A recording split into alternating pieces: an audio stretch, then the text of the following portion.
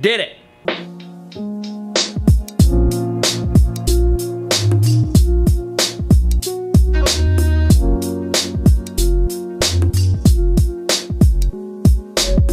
So it's not tomorrow. We're actually continuing this about a week and a half later. One big reason being the construction in here is not entirely over.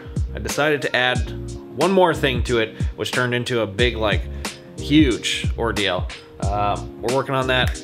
It's almost done. And I know I said this week was supposed to be a reveal tour kind of thing of everything that's happened, so that's gonna be on hold until that's done. So next week, maybe the one after?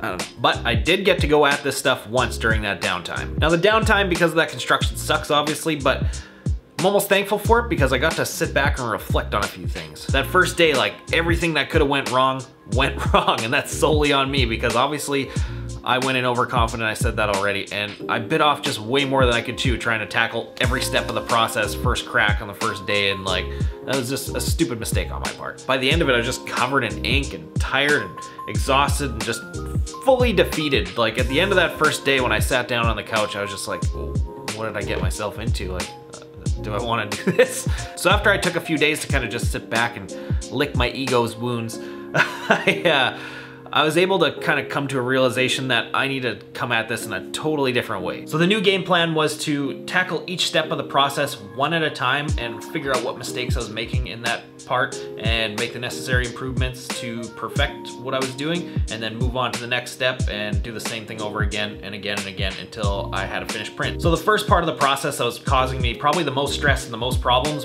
is the darkroom process. So I went back, I figured out a few new things. The first thing I improved was I drastically improved the lighting in my darkroom. So it went from being a super dull, can't really see what I'm doing situation to a fully lit up, awesome setup. So that was a big help in itself. The second thing was all the problems that I was having with the emulsion and the washout and stuff. So I went back, I switched out the emulsion. That was a drastic improvement with the new stuff that I got, but I was still having some issues. So I sat there for like a whole day and figured out, you know, all kinds of different temperature and time combinations and, you know, humidity levels in the dark room and all kinds of different stuff, and actually ended up finding out there was a little bit of an issue with my exposure unit in the end of it. So after I fixed that and did all these other little changes, everything's working awesome now. So every step of the process throughout there has been changed completely, and we got great screens coming out of there now, so that's no longer an issue. And then after that was all figured out, I actually did do a small print run. I printed about 20 shirts or so and managed to get them to turn out pretty good. We stuck to single color just because, you know, I didn't want to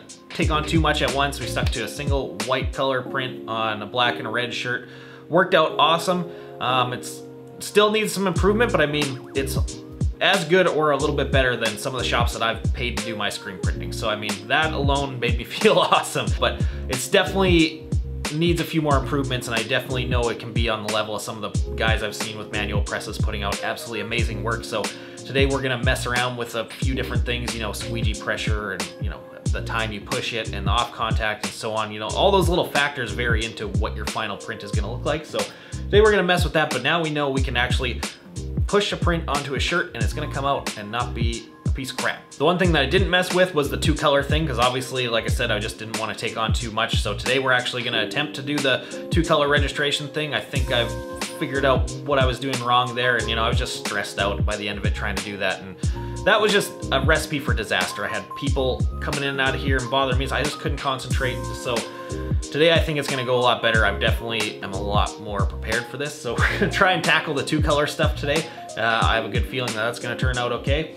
And we've got everything else in the process as far as curing time and everything else is all dialed now. So I mean, we're almost there. Anyways, you've heard me flap my stupid mouth for long enough, so let's get some test shirts on here and try this.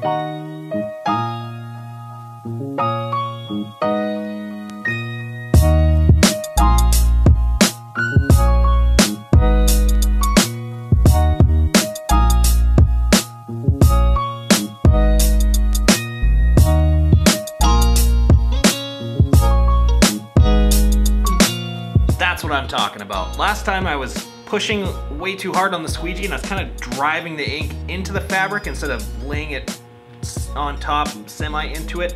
So this time I went a hell of a lot lighter and everything looks Fantastic. I know it's not cured yet, obviously, but we don't want to take this thing off because obviously we still have the registration marks exposed on both because we want to line up the second color now. I mainly just wanted to test that out real quick to see if I improved on my white print, and I definitely did. I can say that happened on the first try, but definitely gonna experiment throughout this little print run here on how much pressure I'm gonna put on stuff. We'll test that out as we go, but this, much better already. Yes!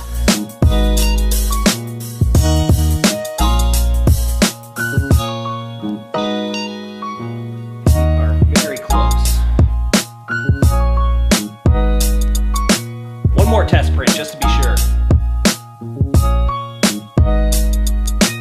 Alright, I actually shut the camera off for a little bit to figure out the whole registration thing because I have been having problems like crazy trying to get these two colors to match up right. I even went to the extent of setting up another screen, which works, but I added a lot of stroke to it to kind of overlap the thing, and it's actually way too much. It's very noticeable. So that one's out. We're back to the original one, which has barely any stroke, but it has been extremely difficult to line up. But I think I solved the problem. I think my shirts were actually shrinking under the flash and making the underbase a little smaller than the overprint. So I don't know. We're just gonna go ahead and print a shirt and hopefully it works. Just thought that maybe my adhesive on here is not strong enough and that's what's letting the shirt shrink, or maybe it's even moving. I'm gonna stick this up a little better. All right, here goes nothing. White's looking good. My ass is hanging out as usual.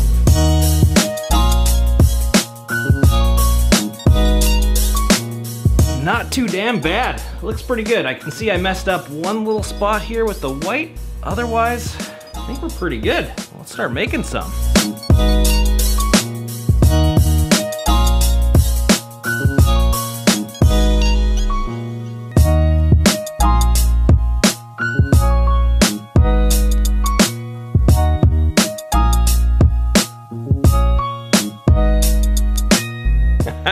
Did it. Fucking did it. Super stoked. These actually turned out pretty good for a first time. Not too bad. I'm gonna give them like 7.5, maybe an 8 out of 10. I'm pretty critical, so that might be a 10 on most people's scales, but for me, it's not good enough. Honestly, this is way better than any print I've ever paid for, but still, I need it better. Oh, actually, you know what? I might be able to turn this into a 10. I got an idea. This right here is how we're gonna possibly turn it into a 10. You can heat press these things after you're done and it'll actually like matte down all the fibers, it'll smooth everything out, actually give it a little bit of a glossy finish. Yeah, I've never done it, so let's do it and see what happens. Oh, yep, so if these weren't a 10 before, they definitely are now, because that is glorious. Super smooth, perfect print. Super pumped right now. This is definitely gonna become a new standard with any 38 Rideco merch because this is glorious. And as far as offering it as a customer service, well, we will. Yeah, because I mean, this is good. So it's gonna be a lot of work for only a couple shirts, but I'm doing it anyways because I can.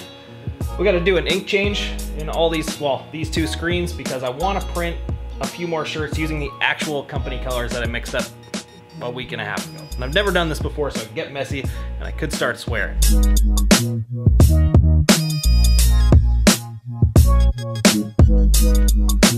Probably went a little overboard with the cleaning, but I've never done this before. So the way my brain usually works, it would tell me, let's go ahead and start printing the other ones right now. You got this, you're dialed. Awesome, yeah. But I'm gonna be smart for once. We're gonna do a test print of this color combination first, just in case. This new profession is a humbling experience, let me tell you. All right, hot damn, that looks good. This is teaching me patience, that's for sure, which is good, because I don't have any.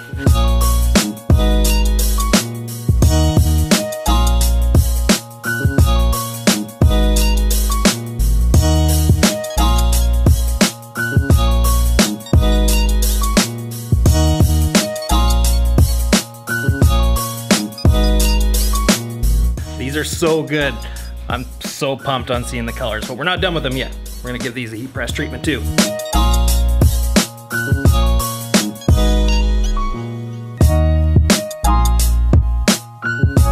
I actually ended up heat pressing all 40 shirts that I printed because it looks so good. All right, let's take a look at what we did.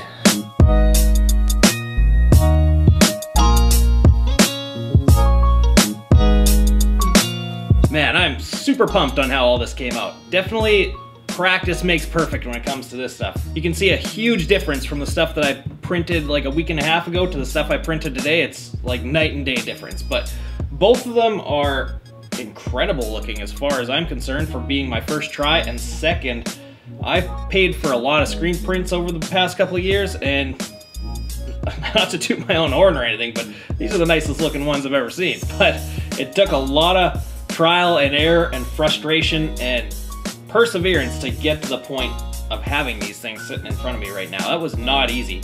Big props to all the screen printers out there, especially the ones who are self-taught. This is hard. But man, I can't wait to get some more practice under my belt, because obviously the more practice, this stuff is going to keep getting better and better and better, and who knows where I'm going to take this thing. Man, this is teaching me so much stuff, even outside of screen printing, not to get all sentimental and stuff, but I'm learning some life lessons right now. Like, I'm learning patience, and I'm learning to not get ahead of myself and get overconfident, that's for sure, because clearly we made some mistakes with that at the start of this. But yeah, this is awesome. Now, I did say we were going to give some of these things away, and I figured out how, so what we're gonna do is try to beef up my Twitter numbers a little bit, because they're terrible. No one even really knows I have a Twitter. There's like 700 people on there, maybe. So the first 5 people that follow me on Twitter here and message me your name, your address, and which one of these you want and what size, I will send one to you, except for the cream and gold logo one in XL, because that's mine. And I'm also gonna give one away to my Patreon supporters. You guys will see the post about that. But anyways, I'm gonna go relax and celebrate my triumph, because this has been stressing me out for weeks now. This is over, I got it, yes. So as always, make sure you guys check out the links down in the description. Follow, subscribe, all that stuff. Check out my other social medias, and we'll see you again in the next one.